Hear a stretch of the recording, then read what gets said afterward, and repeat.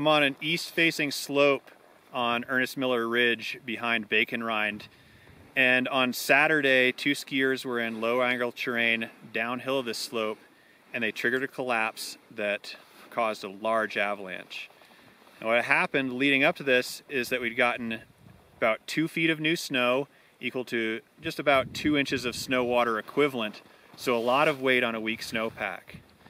Now their intention was not to come up and ski steep terrain. They were going to stay in the lower angle terrain down below and off to the side, because they were getting large collapses or whoops that were rumbling out as they toured in here. So they knew the snowpack was unstable.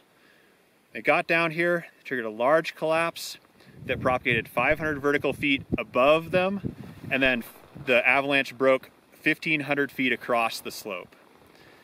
Where we're standing here, the crown line's about 2 feet deep, the depth of the new snow more or less, and it's failing on the same stuff we've been talking about all year, these weak sugary facets near the ground. That layer is slow to stabilize, although it is getting a little bit better. When we were coming across, we weren't getting the same level of collapsing that our skiers got on Saturday. So going forward, just realize that this layer is going to be with us. It's one that we find hard to trust in steep terrain, so we're going to be given a little bit of time before we approach any avalanche terrain.